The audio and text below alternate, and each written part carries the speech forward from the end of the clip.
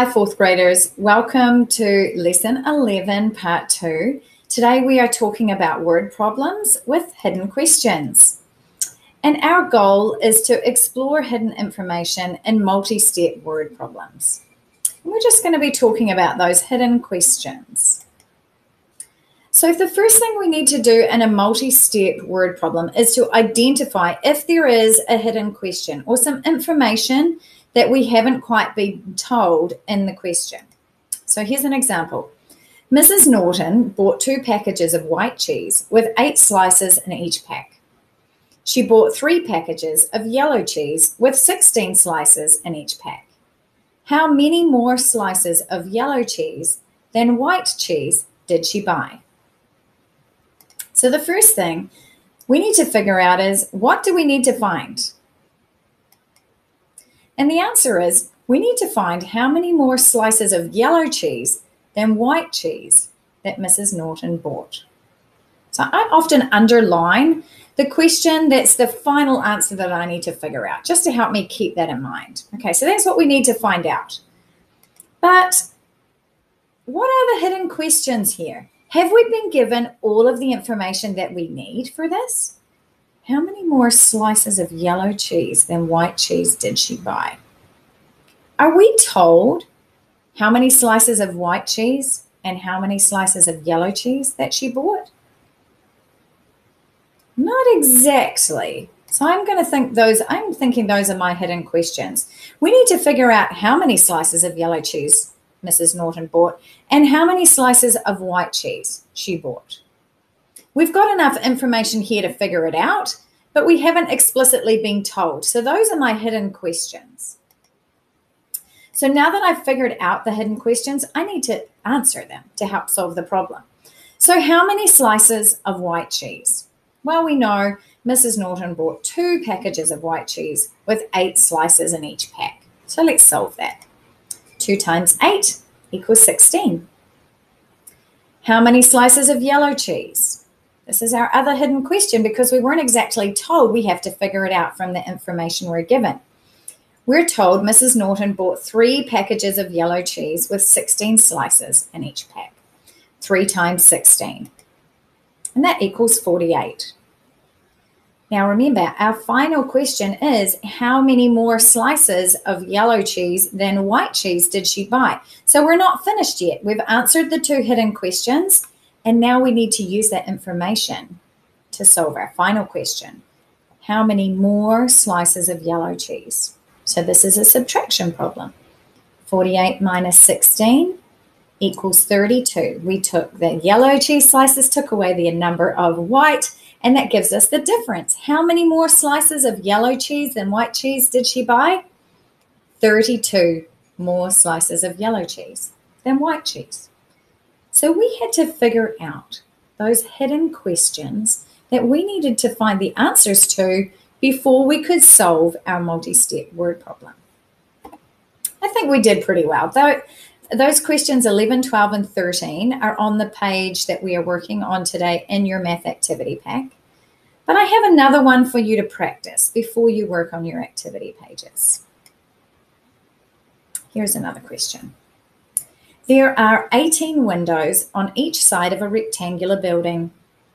It takes the window washer 3 minutes to wash each window.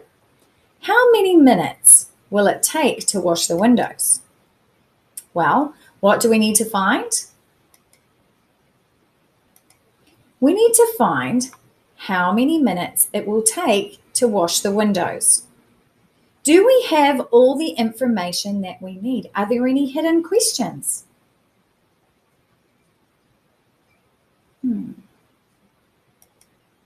How many windows are there? We know how many minutes it takes to wash each window. We know it takes 3 minutes.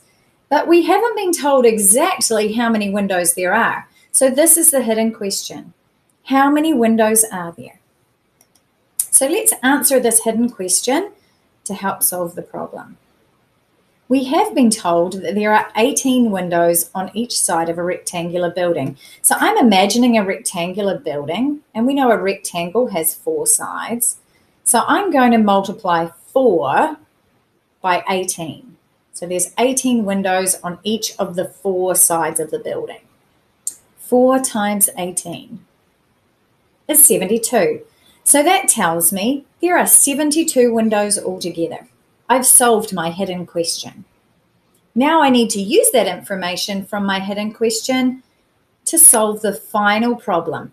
How many minutes will it take to wash the windows? Well, I know there's 72 windows, and I know it takes 3 minutes to wash each window. 3 times 72 equals 216. So it will take 216 minutes to wash the windows.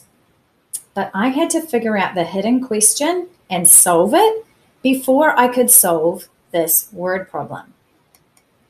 So before we go to work on and practice those word problems, here are just the steps that we've gone through for solving word problems with hidden questions. I'm going to keep this window problem up above just to refresh our memory as we talk through this. The first step that we have done to solve a word problem with a hidden question was we had to find the final question we need to solve. And you might want to underline it like I did, or circle it, or highlight it. Do whatever you need to do to just remind you, what is it I'm really trying to figure out? And with the window problem, it was how many minutes will it take to wash the windows? Second step, to find the hidden question, we might need to ask ourselves, what information do I still need to solve this problem? Can I just solve how many minutes it will take to wash the windows? No, because this doesn't tell me exactly how many windows there are. So there, I figured out my hidden question because I know there's still some information that I need. So after I solve the hidden question using the other information that I'm given in the problem, then I can solve the final question using the answer to the hidden question. That's step 4. So when you go to your activity pages 67 and 68 in your math packet, it's also the last 2 pages of class activity 2-11. You worked on the first 2 pages with Mrs. Wade yesterday or last lesson. So now we're doing the final 2 pages for 2-11. And the first one is labeled Discuss Problems with Hidden Questions. And we worked through questions 11, 12, and 13 with Mrs. Norton's cheese slice problem. We did that together. You have questions 14 and 15 to solve at the bottom of that page. And then the second page has some mixed problem solving. You can use what you've learned from this lesson and the last word problem lesson with Mrs. Wade to solve these last 2 questions. And then we have Puzzle Penguin, who needs you to see if he has made an error or not. And you can write a response at the bottom of the page. After that, there will be an exit ticket to complete. Be looking out for those hidden questions in word problems. Sometimes you're given a lot of information, but you just need to use that information to find exactly what you need to solve the final question. Good luck.